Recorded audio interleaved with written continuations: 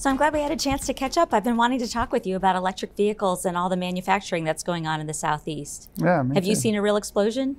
It's been amazing. Yeah, if you look at just the state of Georgia alone, if you look at, the last 16 months, the news releases coming out, major investments from Hyundai, Rivian Automotive, and now Kia, and all that surrounds that, the jobs, new facilities, new infrastructure. It's really amazing. And the southeastern states really seem to be recruiting those kinds of developments, wouldn't you say? Yeah, some of our involvement with some of these companies that are looking to build their first production facility, for example, they really have the whole, even international, available to them. And most of them tend to focus, kind of North Carolina through into Alabama, Mississippi. But there's an absolute focus on the Southeast. Are there any unusual aspects of when they're choosing locations that you've observed? For them, what seems to be most important is the workforce. And that makes a big difference, obviously. The state's abilities to work to train up the workforce, but also connectivity. Georgia has a immense port. The Atlanta airport can connect you to just about anywhere. And that's been real attractive along with the schooling systems.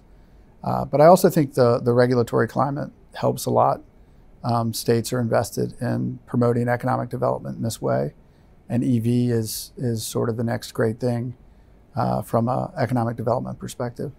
And the great thing is that our team has the skills to help with the siting and with the development of the site. What are some of the permits that you've encountered as companies try to build out their sites?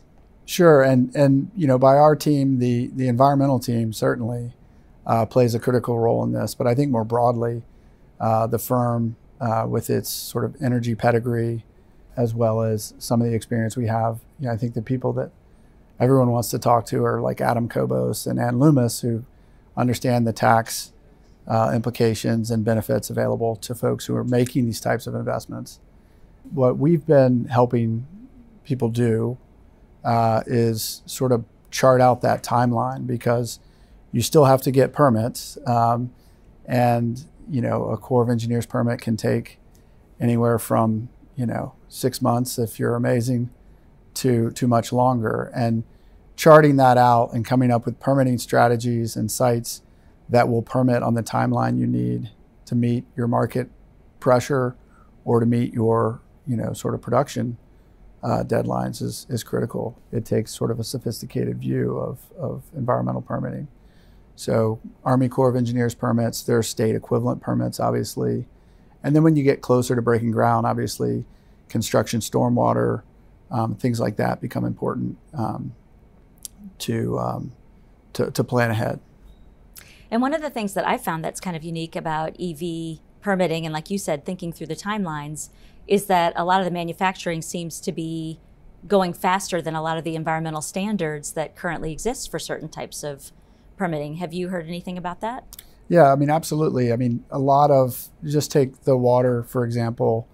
If an EV factory is going to be returning water, processed water to the sewer system, they would need to meet certain pretreatment standards depending on the nature of their activities and the pollutants of concern.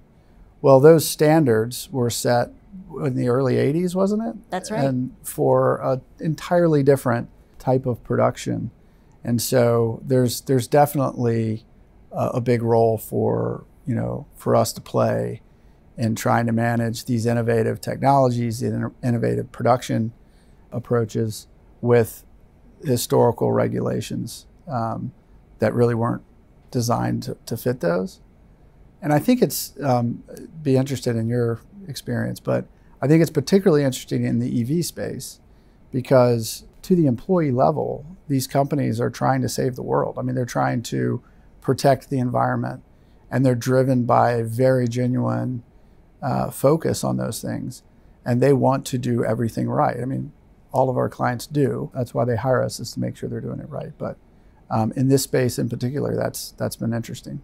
Yeah, that's absolutely true. And I agree with you that a lot of the regulations are not keeping up with the manufacturing And there are materials that are being imported that have to be registered under TSCA that are vital to EV development. And like you said, there is a real sense of urgency of getting these manufacturing operations up and running and getting these electric vehicle batteries out on the road, trying to get the timing to work properly and to get the registrations and the permits that you need to have in place sometimes takes a lot more time than desired.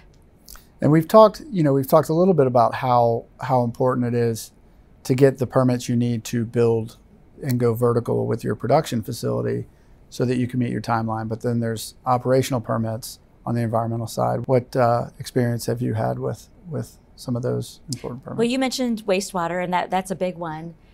Coupled with that, there's a lot more emphasis on PFAS and some questions about what types of constituents might be present as part of electric vehicle battery manufacturing, and going up and down the supply chain to try and answer those questions and make sure that you're completing the pretreatment paperwork properly is a big issue and a big question.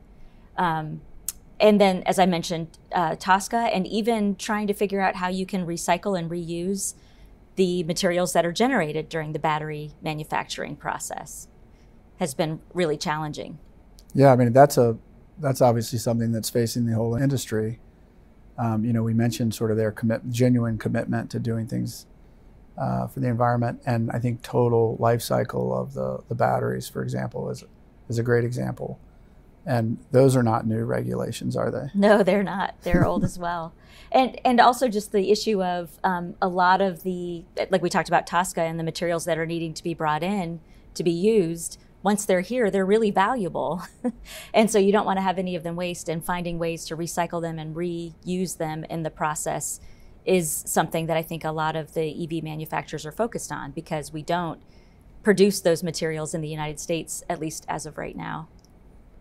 As far as sort of extracting the minerals at the end of that, that's obviously a very, if you take the battery out of the car, for example, or take, for example, the eVTOL, the electric vertical takeoff and landing industry, where it's battery powered flight. So the battery reaches a certain level of degradation there and needs to come out of the plane because it's literally fighting gravity.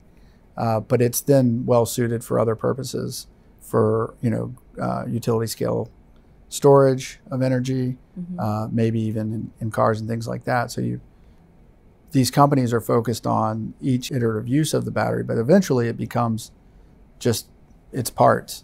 Right. And that extraction industry obviously involves a lot of permitting. It's a heavily regulated area. Right. And if you're taking apart a battery to recycle the innards, there are hazardous materials involved. Right. And then you get into the question of, am I going to need a treatment, storage, and disposal permit, which has implications to your point earlier.